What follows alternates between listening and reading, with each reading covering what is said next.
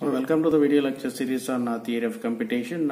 This is Dr.K.N.Sivabalan, and in today's video lecture we will be learning about a problem-based NFA to DFA conversion. That means we are supposed to design an NFA for respective string, but that means the string has to be accepted by the NFA, and then we have to convert that NFA back to DFA. So we are going to do two sets of problems in a single problem. So we are going to do the same problem into two portions now. So first we are going to design NFA for a specific string.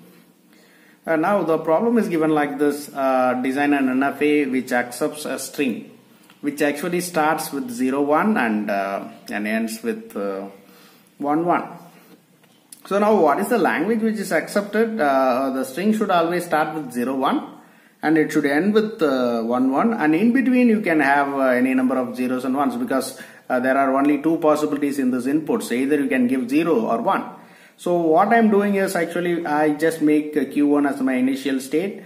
The problem statement says that the string should always start with 0, 1. So first you start with 0, you go to the state from Q1 to Q2 for 0. In Q2, when 1 is applied, you go to Q3. Now in Q3 you can have any number of zeros and ones, okay, but finally it should end up with 1, 1. So in Q3 to Q4, when I apply first one, it goes to Q4, and when I apply second one in Q4, it goes to Q5. That means when 1, 1 is applied, it goes to the final state. So 0, 1 is the starting point and 1, 1 is the ending point. In between you can have any number of zeros and ones. So I make a self loop in Q3. So zeros and ones can be generated any number of times in Q3. And that is the reason why I have drawn this diagram. So this is called as an NFA which accepts a specific string which starts with 0, 1 and ends with 1, 1. Now we construct an NFA table for that. NFA table I have given like that. So delta of n, so n means for NFA, and the two possibility inputs is actually 0 and 1. So in Q1 if I apply 0, it goes to Q2, and you don't have any transition for 1 in Q1, so I simply left as dash. Okay, instead of dash you can also use pi. In Q2 you don't have any transition for 0, and 1 you have Q3. Okay, in Q3 for 0 it goes to Q3 itself, and for 1 it goes to Q3 and Q4. So just I have taken this NFA and put it into a proper table structure here. And Q4 you don't have any transition for 0, and when 1 is applied it goes to Q5. And I have put in a table. You know that NFA can be drawn in a form of table. Now how to construct a DFA, that's an important thing. So conversion, the second part of conversion, we are coming to the problem. Now you just take up the initial state called as Q1. When 0 is applied, it goes to Q2. So I just go to DFA table. When 0 is applied in Q1, I put the square brackets here. When 0 is applied, it goes to Q2. And from when 1 is applied, actually it doesn't go to anywhere, so just make it as delta nothing. Okay, so I have two entries now. Q1 is an entry, and what is the new state I have obtained? Q2. I don't have any entry for this Q2 in this DFA structure. Okay, DFA table structure. So new entry is actually Q2. So I take Q2. Now in Q2 if I apply 0, so you see when Q2 in the NFA diagram, and in Q2 when I apply 0, you don't have any transition. So as usual you just make a dash here. In Q2 when I apply 1, it actually goes to Q3. Okay, so here also you just make Q3. Now this is the new entry you have got here, and out of this actually Q3 does not have any entry in the table here. So Q3 is going to be the new state. So Q3. Okay, now listen carefully. In Q3 when I apply 0, so what is the transition? In Q3 when I apply 0, it goes to Q3 itself. So let's write Q3. In Q3 when I apply 1, it goes to the state called as Q3 Q4. So I just go Q3 comma Q4. Now this is a new entry which I have made over here. So which is the new state here? Q3 and Q3, Q4 I have got. So Q3 already have an entry here in the DFA table, but there is not any entry for Q3 and Q4. Okay, together the state does not have any entry, so that is going to be the new state. Now I just use Q3, Q4.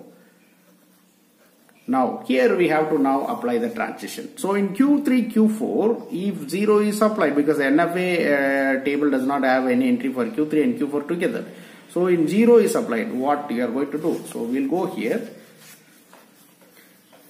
Now I just write a delta of Q3 comma Q4 when I apply 0. Okay, so it can be abbreviated as delta of Q3 comma 0 union delta of Q4 comma 0. So Q3 comma 0 where it goes, Q3 comma 0 goes to Q3 itself. So I just use Q3 union delta of Q4 comma 0. So Q4 comma 0 in NFA table, actually you don't have any entry here, just make it as pi. So obviously it will go to Q3 entry itself.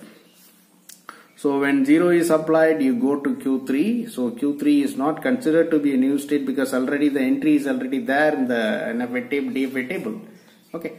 Now if 1 is applied on Q3 and Q4, where it goes? So I just make delta of Q3 comma Q4. If I apply 1, what happens? So delta of Q3 comma 1 union delta of Q4 comma 1. So Q3 comma 1, when I apply Q3 comma 1, it goes to Q3 Q4. Q3 comma Q4 union. Okay. When I apply 1 in Q4, it goes to Q5. So based on the NFA transition table, you have Q5. Now putting it together, you get a new state called as Q3, Q4 and Q5. So when 1 is applied, you get Q3, Q4 and Q5. We will go to the DFA table. I just write Q3, Q4 and Q5. I put a table like this. Okay. So out of this two entries, Q3 is not a new state because entry is already there in the DFA table. But I don't have entry for Q3, Q4 and Q5. So that is going to be a new state. So when new state is there, then you have to apply the inputs. So Q3, Q4 and Q5 is going to be the new state. Okay. When I apply 0 here, okay. So what happens? Now we will make the transition. So delta of Q3 comma Q4 comma Q5 when I make 0, so this can be abbreviated as delta of Q3 comma 0 union of delta of Q4 comma 0 and union of Q5 comma 0. Okay. So Q5 and Q3, when you apply 0, it goes to Q3 itself. And when Q4 0, it does not have any transition, just make it as pi. In Q5 0, so again you make pi, no transition exists. So obviously you get the answer called as Q3. Okay, so when 0 is applied, you get the answer called as Q3. So I go to the DFA table, I just write Q3. Now if 1 is applied on Q3, Q4 and Q5, what will happen? Okay, because I have to apply the another input called as 1. So I just come over here, delta of Q3, Q4, Q5, apply 1 here. So delta of Q3 comma 1 union of delta of Q4 comma 1 union of Q5 comma 1. Okay, so Q3 comma 1 it results in Q3 Q4 union. Okay. And Q4 comma 1 it results in Q5. Okay, and Q5 comma 1, so no transition exists, so you again get Q3, Q4 and Q5. Okay, so this is not going to be the new state because Q3, Q4, Q5 already exist. So when I apply 1, it actually goes to Q3, Q4 and Q5. Okay, So if you take up this entry, Q3 is not a new state, as well as Q3, Q4 and Q5 is not a new state because entry is already there. Okay, so no new state is already generated, so we can stop here and we are supposed to draw the DFA diagram.